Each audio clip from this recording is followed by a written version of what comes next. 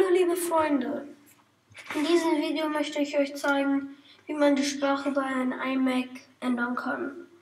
Dazu geht ihr hier oben, was ich im letzten Video auch gemacht habe, auf hier drauf, also einfach rüber scrollen, dann Systemeinstellungen, Sprache, Text öffnen, klickt ihr an. Dann kommt dieses Fenster hier. Wenn ihr eine Sprache suchen wollt,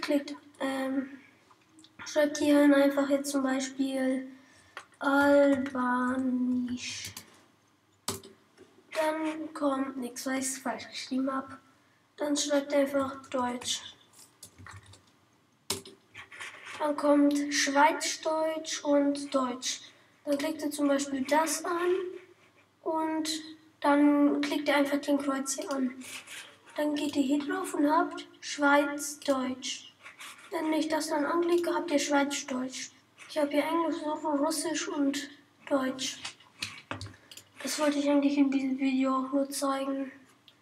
Ich hoffe, ich konnte euch helfen. Bis bald.